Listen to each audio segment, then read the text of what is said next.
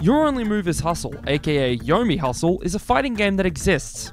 Somehow. It also completely lies directly to your face because there's at least 3 other moves in this game other than Hustle. Yomi is a turn-based fighting game, and that shouldn't be nearly as interesting of a concept as it is. Yet somehow it is that good of a game that I have this many hours on it, which really says something considering the fact that I don't play that many fighting games. Please do not look at my hours on Djjaxter 2, I'm begging you. This game just scratches that very specific part of my dumb little unga bunga caveman brain in the exact right way, simply because of how fucking good the concept is. To give you an example, here's what the average Yomi match looks like.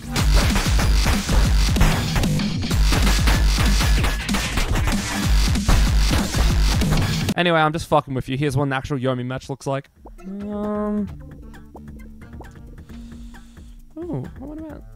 Can you hurry up and fucking pick one, dude? I'm trying to kick your ass! The way each match works is that you pick from your list of moves and adjust them in the ways that you want them to hit. And once you're done, you press this funny little button right here, and your opponent does the same until one of you beats the absolute shit out of the other. I initially discovered this game because a video of this kind of insane shit popped up on my Twitter feed, and upon seeing it, I immediately knew that I had to get this game. I convinced my friends to buy it, and we all proceeded to spend the next 6 hours straight playing it. That's how fucking good it is. Buy the game already. Earlier I said that this was a fighting game, and while that is true, I lied to you, because it's actually more of a fun, interactive way to psychologically torture your opponent. And or friends. Elijah, if you're watching this, I'm really sorry about that last game we played. Please come home. I'm running out of excuses to tell the kids. The way this game works is by having you select your individual moves to use against your opponent, whilst they also do the same thing, until one of you has the opportunity to put the other one in a meat grinder of a combo.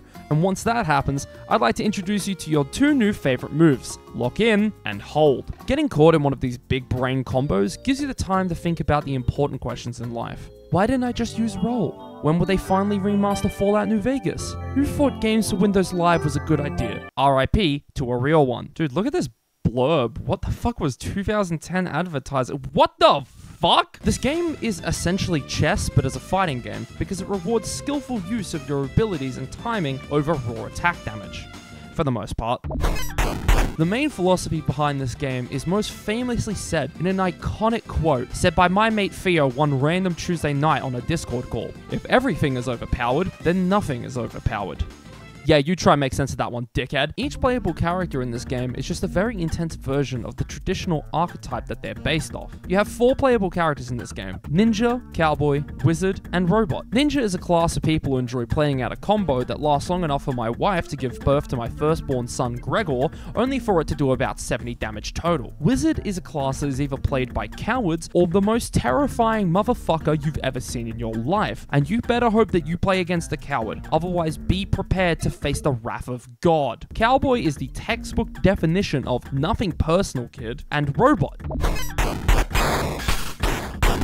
If you main Robot, you deserve to be shot. Going over the classes more in depth, you have Ninja. This game's version of a stance fighter. Utilizing pure weaponized ADHD, Ninja somehow combines speed and the full power of crack addiction to beat your ass 6 ways to Sunday and still somehow only come up with enough damage comparable to a light cough. But don't underestimate him. This rogue fucking unit could dash so far up your ass in a single turn, the only move you'll be capable of doing is praying to God that you can somehow parry whatever the fuck he's about to throw out. What Ninja might lack in damage, he more than makes up for in movement and speed. Able to slide kick under your attack at light speed, jump kick to launch himself forward, and able to throw out about 20 fucking projectiles and then swap place with any of them at will. Ninja is a character based around you using absolutely 100% of your undiagnosed ADHD available to you purely just to fuck with your opponent for so long that you cause death by 1,000 cuts. Which is funny considering Cowboy is the one who actually has that move. Cowboy is your jack of all trades character, but also, more importantly, and I say this as a Cowboy main, an absolute nightmare to play against. You can understand why my friends don't want to play against me anymore.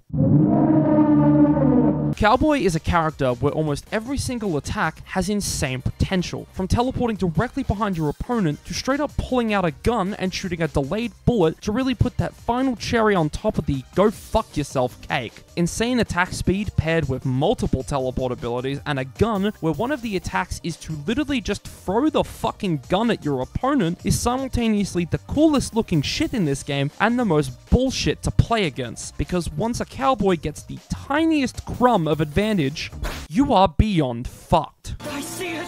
The opening thread!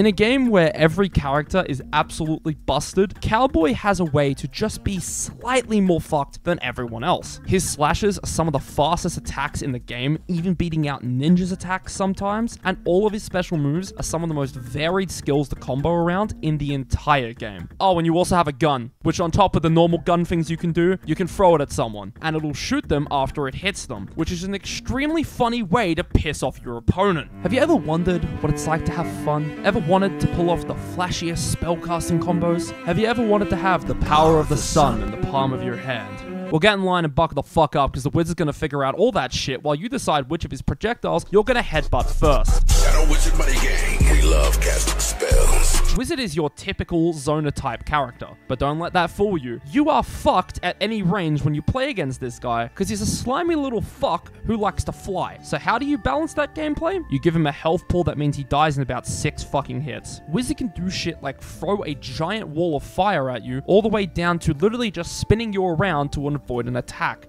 among many of his other insane moves. Oh yeah, and most importantly, they can do this. Fuck your mother. Robot. Fucking robot. Robot is the grappler. You want to grab someone in front of you? Command grab. You want to grab someone in the air? Kill process. You want to grab someone as a fucking car? Clutch. I woke up in a new Bugatti. This guy will cut your health in half in 2 attacks. And I am not joking. This shit hits harder than the realization that I still have a fucking Twitter account. For how strong Robot's grab moves are, the rest of his attacks are equally as devastating. I mean, after all, you can literally call down an orbital death laser just for funsies. Even though Robot is mainly a grab-focused character, you can't forget about how good his other moves are, like Earthquake, or Flamethrower, or even the funny reference button.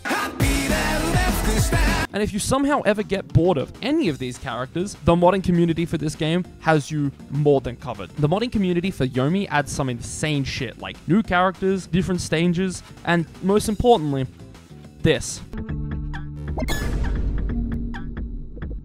So no matter what, you'll always have some new bullshit available to you that'll keep you coming back for more. So yeah, anyway, buy this game. It's extremely cheap and extremely fun. Honestly, it's been some of the most fun I've had on a fighting game, and it's genuinely something that, despite being so niche, ticks a lot of boxes of being a great game. So if you like fighting games, or just torturing people, I highly recommend Yomi Hustle. Final score?